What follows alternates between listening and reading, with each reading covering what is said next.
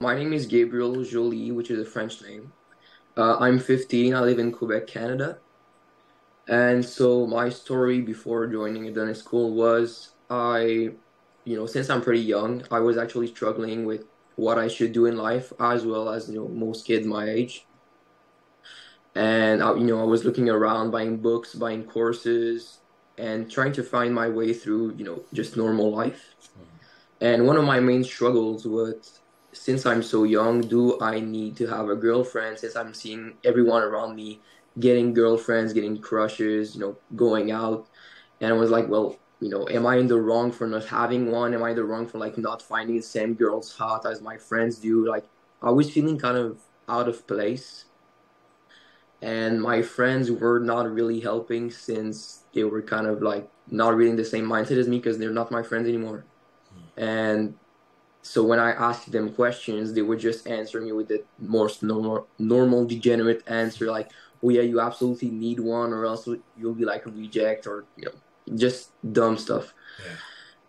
Yeah. And therefore, started looking at actually what I thought was good. So, like feminine women, or should I go out with women who take drugs and stuff like that? Because at my age, most of them actually do. It's not really spoken about, but it's kind of common for women at my age to actually be low value.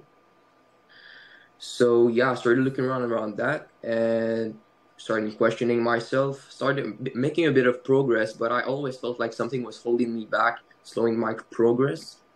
Like I couldn't have conversations with someone IRL because I didn't really know anybody who had the same opinions as me. And so the only way that I could find information was by watching videos, but that was not really personal. So not really a lot of people could help me with my personal situation, more like general advice. And so that's when I actually stumbled upon Adonis School and Hamza's content. At the beginning, I was like extremely surprised by how much I was agreeing with everything that he was saying. So it was like a relief of, oh, finally I found someone who thinks like this. And that was a bit before Adonis School was even created. And so when it was, I saw the opportunity of being able to speaking to someone one-on-one, speaking to other people who think like me, having meeting calls, and I grabbed the opportunity and joined Adonis School. um, I definitely say that it was big of an investment for my age at least, and it was definitely worth it overall because with the amount of things that I learned and how much it has helped me like with everything in my life, but most specifically my dating and relationship because I was struggling with that the most and I had the most questions about that. So, having someone to actually speak to IRL with other members of the community or community calls overall has helped me the most. And so, hold up, I started asking around. I saw guys making posts about situations similar to mine, and I looked at the answers and I applied them in situations that I had, the next day, and well, it actually worked. So I was like, oh, finally, So I make posts myself. I joined calls. I started taking notes, taking advice, and I found my way through that. And now, well, I was always told before that my stands were always too high compared to like other guys my age. But I always like denied that and kept saying to myself that I actually deserved a woman like this. Since I want to become a great man, I deserve a great woman, which I think makes a lot of sense. So seeing guys agreeing with me and giving me advice to persuade my journey in this direction was actually really good feeling, and actually learning something that people would recommend to me one-on-one on my personal story instead of just saying general broad advice was kind of a relief. And didn't I think that that was what was missing before, the personal touch of speaking to guys one-on-one and kind of having these conversations about my personal story, and these guys really dedicating their time and their energy to helping me. That was the first time I was ever seeing that. I was always used to just people not really ignoring me, but oh yeah, you should do that, and that's pretty much it. Yeah. And What kind of advice did they give you? Give me like a specific example.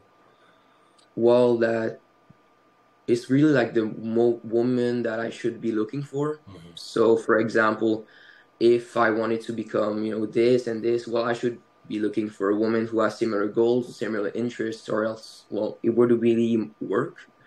And since a lot of women my age, at least right now, are like in their phase of going out, I was struggling. Like most women I see, like 99% of them are just like this. So should I just go out with one of them, or should I keep my standards and just wait for the one?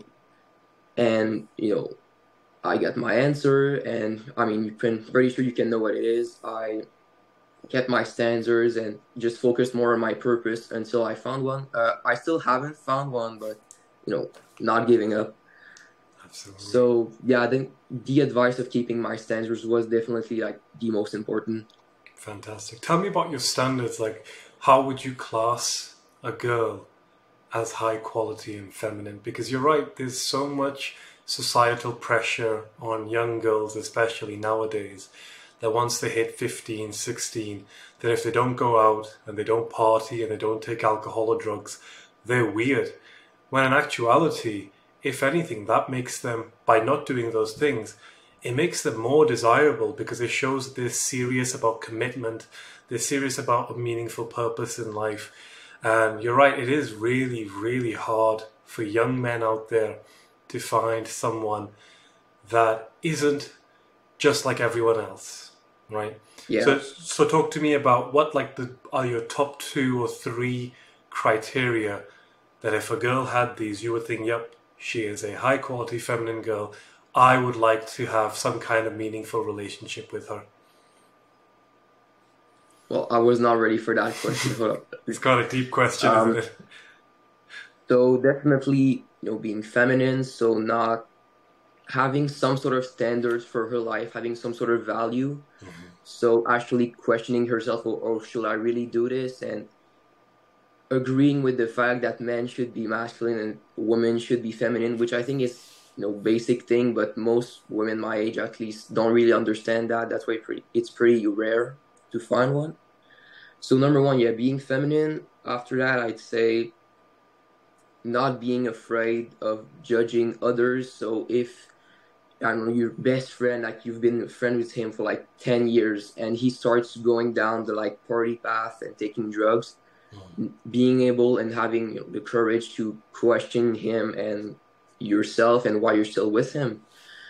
And I think that if you're not able to question yourself and your life, well, you won't really grow because you'll always just stay in the same place. So a woman that can actually question her surroundings and her friends and the value of other people around her can definitely help her and other people.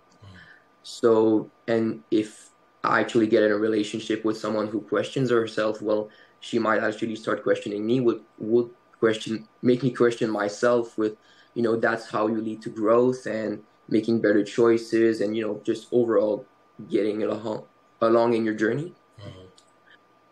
Third point, kind of hard. Well, just in general, at my age, if I found someone that doesn't go out partying and, well, doesn't at all go out, it's pretty rare. But just in general, he is less degenerate than the rest.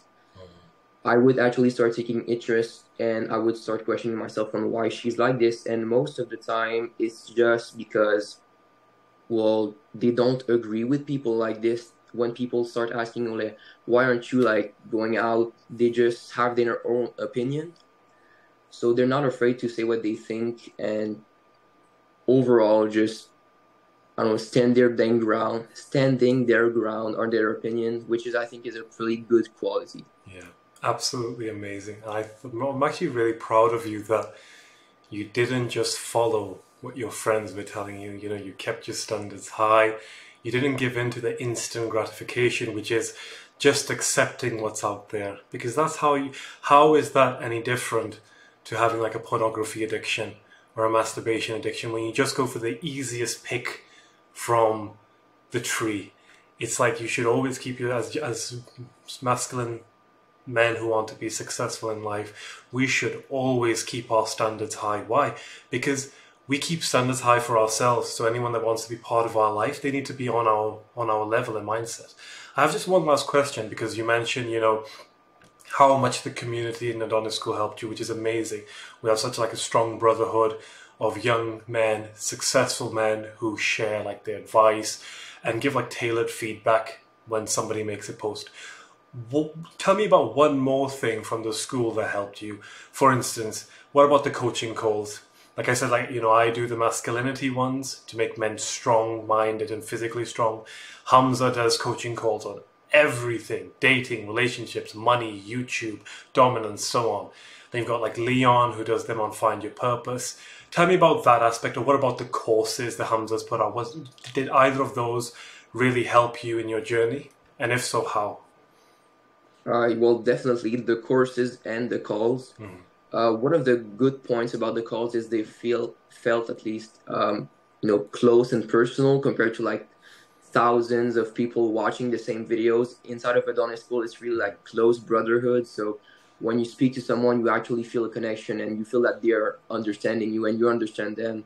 And so having these calls, like, you or whatever is teaching about something they actually like, well, that brings like a personal touch to it. And afterwards, being able to ask the members of the calls, like, if they enjoyed it, like their opinions on certain stuff that you weren't really sure about, that changes, like, compared to YouTube or any other platform. Like, you're a lot closer to the people inside. So for the calls, that would be it. But, in general, just the overall value that we're getting in every single call is incredible. But for the community part, I think that's a really big plus. Yeah, absolutely And amazing. I'll end on this final point because I like that you mentioned it, that it is really hard for young men, or just men in general, to find a partner nowadays. And it was a long time before I discovered the answer. And the answer is 99% of men are low value. They're low quality. They're basically degenerates. They drink alcohol, they smoke weed, they don't work, or at least they don't have a purpose in life. 99% of women are degenerates as well. They go out partying, they do drugs, they have no aspirations in life apart from just having fun. But there is that 1% of women who genuinely are high quality, feminine role models, someone that you could actually marry, right? Someone that has a spiritual side, that wants a husband, that wants someone to love and take care. But they're not interested in 99% of men. So if you're in the 99%, you're like 99% of men are, you will never find them. It's only when you as a man start taking charge, you start working on your own self-improvement, you start becoming more masculine, more dominant, stronger physically, mentally. When you become the 1%, the top 1% of man, that's when you start attracting the top 1% of women, which is essentially a woman that's fit to have your children. Like, that's probably the greatest quality any girl could have. And for her, it would be a man that's fit to be her husband, someone that will take care of her, make her feel like a queen, like a princess, and so on. So I always tell young men, if you haven't found someone, that does not mean that you give up. And that certainly does not mean that you accept what's out there. You continue working on yourself until you become the top 1%. And then I guarantee you, you will find a life partner who's worth being with. And that's literally what our mission is in Adonis School, is to make this generation, our generation of young men, strong again. Gabriel, thank you so much for your time, bro. It was an absolute pleasure speaking with you. So refreshing that you're only 15 years old and you have such a mature and masculine mindset. Thank you for your time, and I'm really excited to see you develop in Adonis School.